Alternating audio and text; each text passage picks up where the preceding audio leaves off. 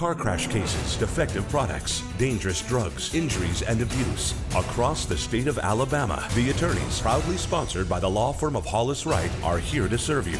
Your tough legal questions answered by our experts.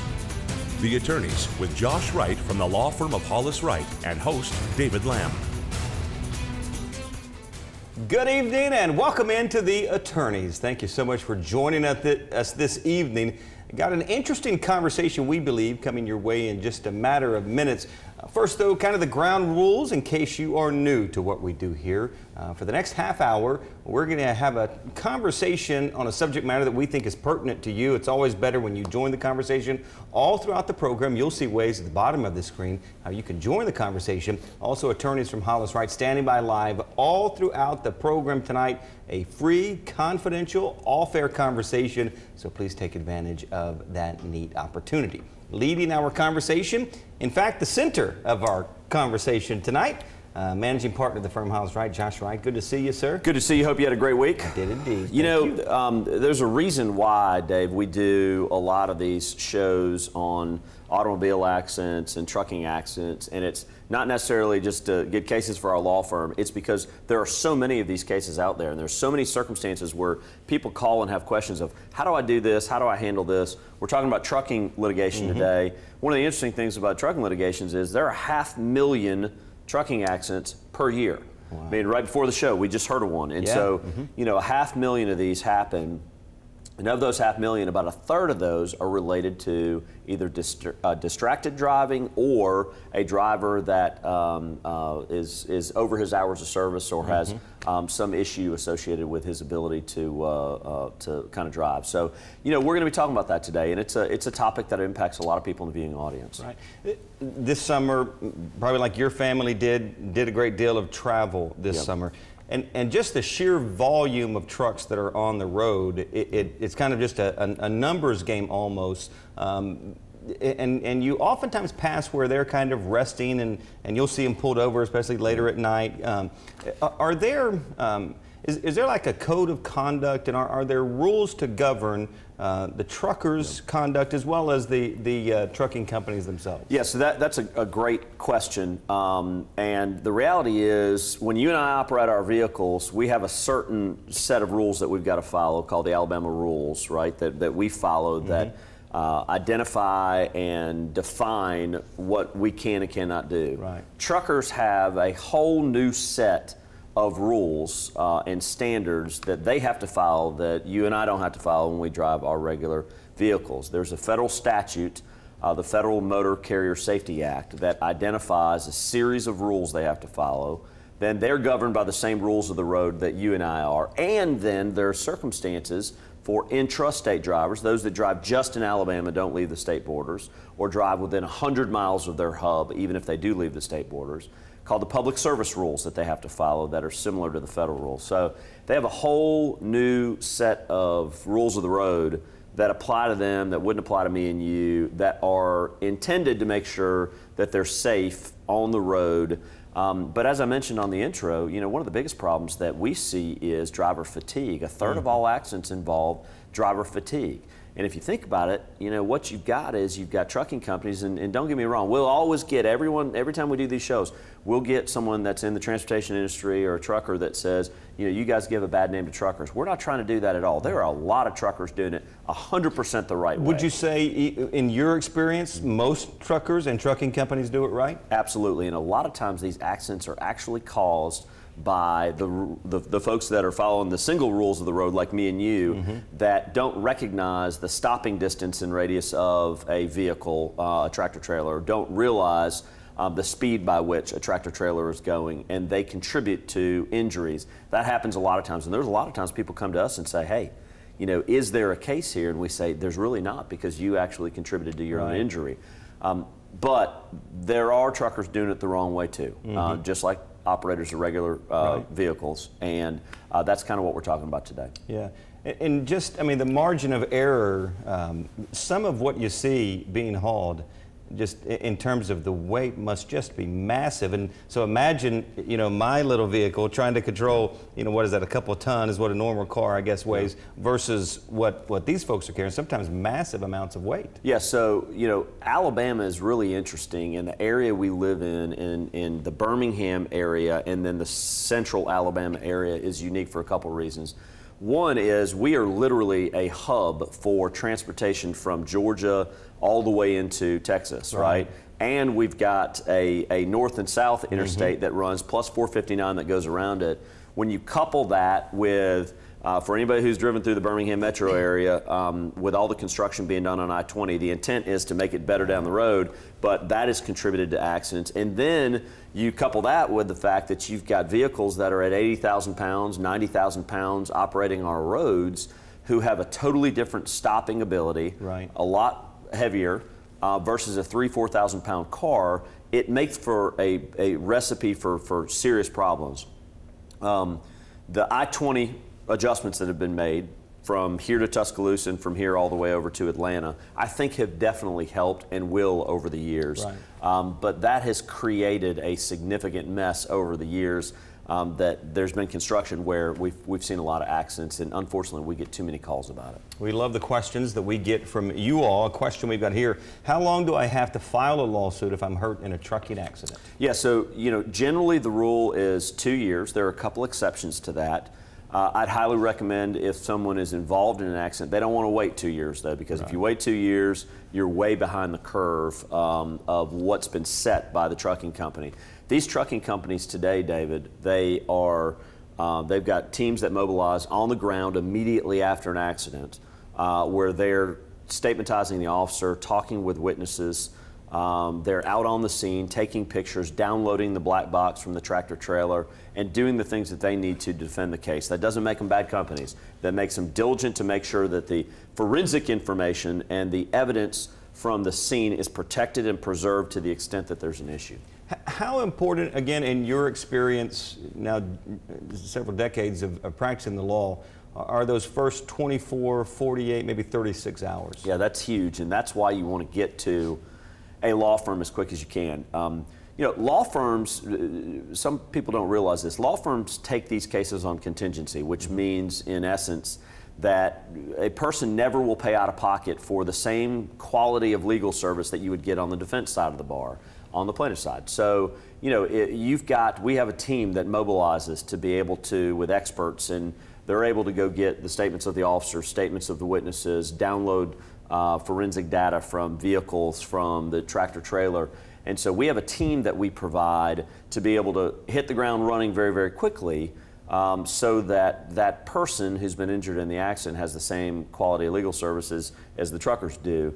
But we do it under contingency, where you don't have to pay anything out of pocket. If we're successful, then of course, you know, you pay expenses, but you only pay expenses if we're successful. So you got to get on the ground quickly, and you don't have to hire our law firm. We say that all the time, and I truly mean that. There are a lot of incredible lawyers in this state that do an outstanding job, but get to someone quickly, because if you don't get to someone quickly, you can run afoul of stale evidence, stale information, stale downloads, things that will impact your case for sure. Right. It's time for us to take our first break of the evening. Yep. Right. When we come back, I want to talk a little bit more about the federal standards and really what a tractor trailer driver is subject to from a medical perspective, from an hours of service perspective, all super important information that folks need to be looking for if they've been involved in an accident to determine whether or not they're doing it the right way. Good deal. Right here, we will step aside as we do so. A reminder of how you can get in touch with us. Would love to hear from you. Stay tuned. We've got more of the attorneys coming right up.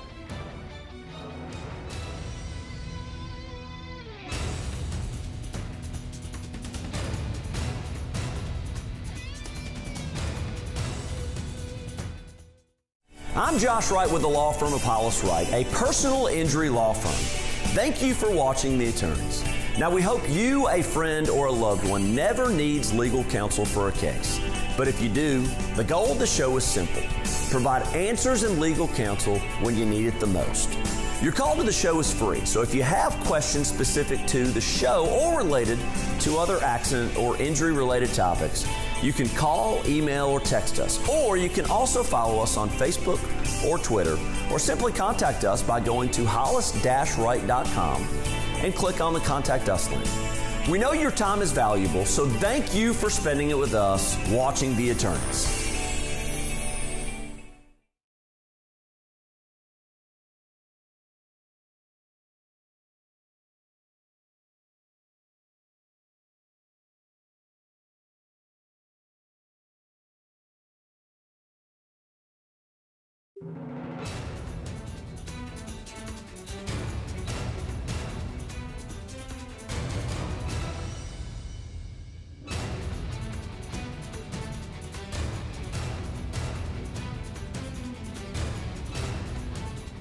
Welcome back into The Attorneys. Before we return to our conversation about trucking accidents, a reminder, attorneys from Hollis Wright standing by live right now to speak with you. That live, confidential, all-fair conversation is free, and the opportunity, all you have to do is just pick up the phone and give them a call. Continuing our conversation with Josh Wright, managing partner of Hollis Wright, talking about trucking accidents. You know, you've heard all throughout our life, right? To whom much is given, much is required.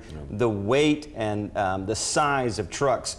Are there some higher standards? Is more required of a truck driver and a truck company in terms of standards? Yeah, and thankfully so. We want to make sure that they're responsible for complying with some new things, given the amount of time that they're on the road. Compared to you and I driving to work, it's totally different. You have truckers that may ultimately drive 11, 10, up to 14 hours in a typical day. We'll talk about that a little bit later. And so there are some heightened standards that I think a lot of folks that drive on the road, Dave, do not understand. And let me give you a couple examples. Okay. Background checks are required of those that are on our roads now. The federal standards dictate and mandate certain background checks. You've got to actually, if you're going to hire someone and you're a transportation company, you've got to do a certain background check to determine number of accidents, speeding tickets, whether or not they have a license, those types of things. Those are required. In addition, there's medical certifications that are required every 2 years, where if someone has a certain medical condition, it actually could be within a year, they have to be recertified, but generally 2 years, they've got to be recertified. If someone has a heart condition, high blood pressure, are they taking their medication, those types of things. All things that could contribute to an accident, for example. Then post-accident, they're drug tested, where you and I, if we have an accident, probably not going to be drug tested in a typical accident. They have a duty and responsibility to go get drug tested. Okay. And then that's reported to their company and also reported in the case. And so there are just a whole host of different standards that apply to them. Probably the most significant of all those standards that I alluded to a minute ago is the hours of service of how long a driver can drive. Used to be many, many years ago, there were not hours of service, and if you were capable of drinking coffee long enough, you could drive. As we talked about in the show, in the intro and all the way through the show, we've talked about the fact that 1/3 of all accidents involve fatigue with tractor-trailer drivers. And that is because they're being, in some respects, pushed to be efficient, pushed to be able to deliver loads, make sure that there are not dead loads or empty loads, and they're picking up freight and moving it from place to place. Right. Again, I want to make sure that we highlight this. We're not saying everybody's doing it the wrong way, but for those that are, this show's about them, right? Mm-hmm. So there are certain rules. The rules are a little complicated, and they do change every once in a while. But in short, if you've had 10 hours off of non-drive time, non-work time where you can get some sleep, you're allowed to drive typically for 11 hours on that next day. Okay. You're limited to 60 total hours in a typical week in 7 days. Okay. And if you have been on duty for 14 hours, you are not allowed to drive, period. So even if you haven't driven during that period, but you've been on duty for 14 hours, you've worked in the yard, at the facility for the tractor trailer company, you've loaded tractor trailers, you can't go drive. And you know, those standards are intended to make sure that drivers are not fatigued. It doesn't mean that they're not still going to be fatigued, but it tries to reduce the number of fatigue accidents that they can. And if you look at the federal standards and you look at the information that's put out by the NTSB, you'll see that fatigue drive numbers have gone down over the years, and a lot of that has to do with those rules that are enforced. And drivers keep logbooks. You and I don't keep a logbook when we drive, right? And like, do you? I don't keep a logbook. Yeah. So we don't keep logbooks. They have an obligation to keep a logbook, and if they get stopped, they have to turn that logbook over. And there are forensic ways an officer can look at that logbook and determine whether or not they're complying with the rules or they're over their hours of service. So those sound like standards and expectations of the drivers themselves. How responsible are trucking companies for the actions of their drivers? Yes, that's a great question. It's something we see all the time. Every time I get a case that comes into our office and we sit down with a potential client, that's a question that always comes up is the trucking company responsible for the actions of the driver? The general answer to that is this. The trucking company is generally responsible for the actions of their driver if the driver is operating on their behalf. That sounds like it's a simple answer. If you've got an Acme company driver that's driving for company Acme, right, out on the road, you'd say, well, clearly they're operating for Acme. Well, it's not always that clear. Give you a good example. Sometimes you have what's called owner-operators, that they own their own truck. They're simply hauling loads for Acme Company. Does not mean that Acme Company is not always going to be responsible, because they may be, but a lot of it will depend on whether the load for Acme has been delivered, and is that driver now in transit as an owner-operator, not for Acme, but for someone else to go pick up another load. And so those things have to be evaluated. And we use things like accident reports, logbooks, witness testimony, and then documents that we'll get from, for example, Acme Company in my hypothetical, to assess, is the transportation company responsible for the actions of the driver? So sometimes they're not responsible. Really? Yep. Yep. That's surprising. Generally, there are some federal rules also related to insurance. The driver has an obligation and duty to have at least $750,000 of insurance in a case. And there are times when a driver, depending on the type of material that they're hauling, if they're transporting people, think about buses like Greyhound buses, up to $5 million worth of coverage in certain circumstances. So you can rest assured on this. I have seen in my practice in over 20 years in doing trucking litigation, only 3 circumstances that I can think of off the top of my head where there was not coverage there was supposed to be.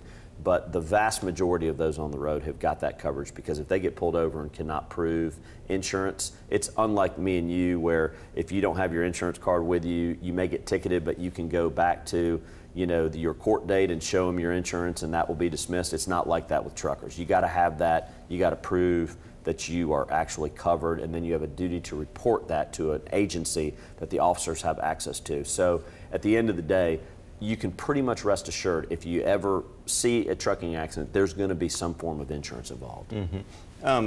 You can tell, we've done these shows before, and this is a question that we always get, and you can tell we're close to Talladega and a racetrack, but a question about governors. Are trucks, is there mechanically some things done to control the speed? Yeah, so the answer is, in many circumstances that does happen. Not in all circumstances. There are tractor trailers on the road that you and I both can agree, they may say they have a governor, but there's no conceivable way they have a governor, because they pass you going 85. Doesn't look like it. Yeah. But then there are tractor trailers where you're like, man, come on, speed up. You're going 60 miles an hour on an interstate, and they're governored.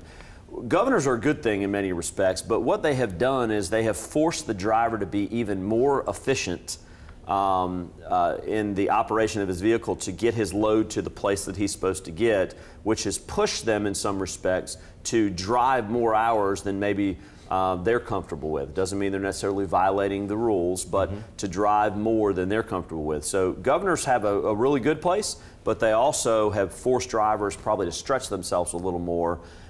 So you see it sometimes in cases, and sometimes you don't. Let me give you something that's kind of interesting. So, I saw that firm fact that came in, and the firm fact was, if you have been run off the road or you've had an accident with a tractor trailer, they don't always stop. Sometimes they may not even know that you were involved in an accident. Sometimes they do, and they're over their hours of service and they're gone, right? So it's get as much information as you can. We've had many cases, and I've had many cases over the years, where we literally have had to go through, and through forensic evidence, taking governors into consideration on speed, logbooks. We've had to subpoena information and then do a forensic logbook evaluation to figure out who was at that place at the time this person claims they were at that place.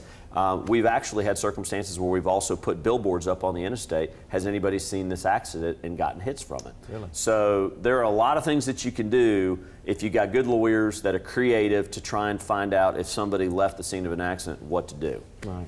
It's time for us to take our second and final break of the evening. Yep. So let's step aside. As we do so, a couple of reminders. Would love to have you join our conversation. Also, be sure to check out Hollis Wright on social media, Facebook, Twitter, as well as Instagram. Just search Hollis Wright. You'll be able to find it there.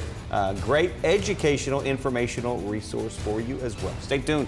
More of The Attorney is coming right up.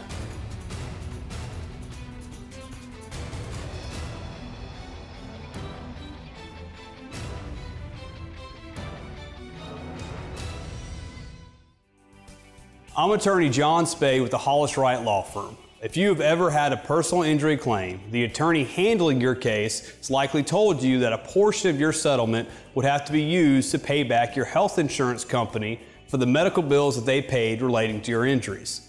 This is called subrogation. In this week's Legal 411, we are answering the question, what is subrogation and how does it affect your personal injury claim? When you purchase health insurance, you sign a contract with the health insurance company, which provides that in exchange for you paying a monthly premium, the insurance company will pay your medical bills when you're injured. Now, that contract has a paragraph that gives your health insurance company the right to seek repayment for the medical bills they paid if you in turn use those medical bills as a basis to recover from a third party that caused your injury. The idea is that your health insurance company would not have had to pay your medical bills if it weren't for the wrongdoing of the third party. Now, health insurance companies routinely put attorneys on notice of their subrogation claims by outlining exactly which medical payments the health insurance company is claiming a subrogation claim for and for what amounts.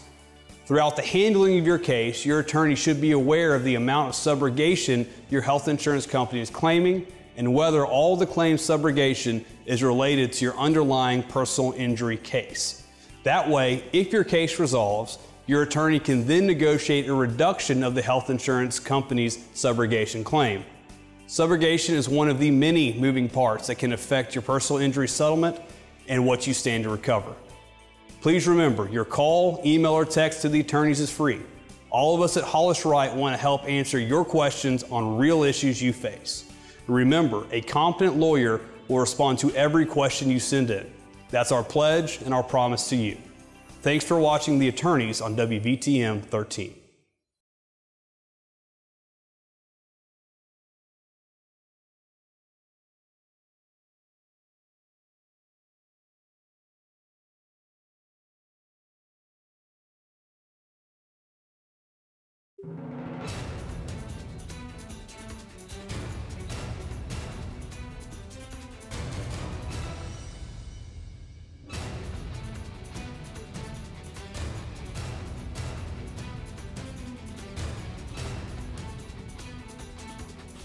Welcome back into The Attorneys. Just a few minutes remaining. If you'd like to join the conversation, get in touch with us. That information at the bottom of your screen. Also, the attorneys standing by just for a few minutes more, so take advantage of that conversation and that opportunity as well. The firm fact they're talking about not giving a statement to an insurance company. Why is that important? Yeah, so information that you provide to the trucking company or the insurance company can be used against you. We're not talking about a criminal context used against you, but we're talking about in the context of civil litigation. What you say, your actions, the things that you did, all those things can be used against you. It's another reason why you want to get a lawyer involved as quick as you can to be able to kind of lead, guide, and direct you through the process. We're not talking about misstating what happened, but what you don't need to do is overstate what happened. There are a lot of times, it's really interesting how this happens, and we've all heard about it, but you know, I'll take statements of 6 witnesses who all saw the exact same accident right in front of them, and everybody has a different recollection of what happened. And that's just, you know, called the witness phenomenon, right? Well, the same thing happens with those that are involved in accidents. Sometimes you see things at a different rate and speed than they really happened. You just got to be accurate in the information that you're providing. So getting a lawyer to help lead, guide, and direct you through the process is a good idea. And I'm sure you're frazzled. I mean, you were just in an accident. Without so question. Not sure you're thinking clearly. A question we've got here: what role does alcohol and drug use play in tractor-trailer accidents? You know, it used to be that almost 50% of accidents had some form of alcohol and drugs associated with them in the tractor-trailer industry. That has changed over the years because of drug testing. It's gotten a lot better. But drugs and alcohol still play a critical role, and having counsel involved in a case can help make sure that that information is protected, preserved, because it has a major influence on the value of a case. Give you an example. Accident involved a regular passenger vehicle where someone's injured. The same injury with alcohol involved for the tractor-trailer driver warrants maybe double the value. Right? So you want to make sure you get counsel involved to be able to help you in that process, because drugs and alcohol can play a major role. And you know, like we talked about earlier, and this is a real deal. Not all truckers are doing it the wrong way. I like to say that a lot in this show, because we have a lot of truckers that watch this show, and we appreciate them, and we represent them in cases. I've got 2 cases right now where I represent the trucker in cases where they were injured. But you know, in the cases where alcohol and drugs are related, is generally when someone is pushing to try and be more efficient, to drive more than they're supposed to, and it's an upper or something that's keeping them up, not a downer or a depressant like alcohol. It's generally more an upper. Those things play a major role in these cases, unfortunately. It sounds like some of these cases get real technical and require experts. Who pays for those experts? Generally, the lawyer who represents you will pay for the experts. We talked a little bit about contingency fees earlier, David, and the reality is, you know, you want to make sure that you get to a lawyer, whoever that may be, that takes these cases on contingency, that has the resources, the financial resources, to be able to go hire the correct experts that can help you. In a typical case, I'll give you a good example. I got a case right now that's going to go to trial in December, and we have got an accident reconstructionist, we have a braking expert, we also have a mechanic, and then we have damage experts. We have 5 total experts in that case, but it's necessary, and the case warranted that in a high-profile case that involved all of those areas. So you want to go to someone who's got the resources that can get you the experts, because a lot of times you can't get to a trial and get to a jury unless you do have those experts. Right. We got a minute and a half remaining. We've covered a lot of ground, but if you could kind of condense it just to a statement, something to leave with the viewers, what would you leave with them? You know, what I'd say is this, and we say this a lot, you don't have to get to our law firm, but get to a firm and do it quickly after an accident involving a tractor trailer or an accident involving just 2 vehicles. There's so much data and forensic information and witness information that is necessary to help you and protect you to the extent that you ever need to file a lawsuit. Remember this, David, and this is super important for people to realize, a lot of these cases never get filed. Right? They're resolved long before they're ever filed because the responsible party steps up and says, we made a mistake. But don't ever forget this, because I get a lot of people sometimes that say, guys, you guys are always out trying to get those trucking cases and car wreck cases. Hey, the reality is that a lot of times if you and I are driving and somebody rams into us or runs a red light or they're fatigued, we didn't do anything wrong, right? Those people have to be protected, and that's what we're here for, is to try and make sure they're protected in those moments if they're in that unfortunate moment. A lot of good information tonight, Josh. Appreciate the time, and thank you, as always, for joining. We really do appreciate you joining us each and every Sunday evening as we wrap things up. Maybe you're just getting a question, you'd love to get in touch with the Hollis Wright Law Firm. Here's how you can do so. Thanks so much for the time. We'll see you next time right here on The Attorneys. Thanks for watching The Attorneys, sponsored by Hollis Wright.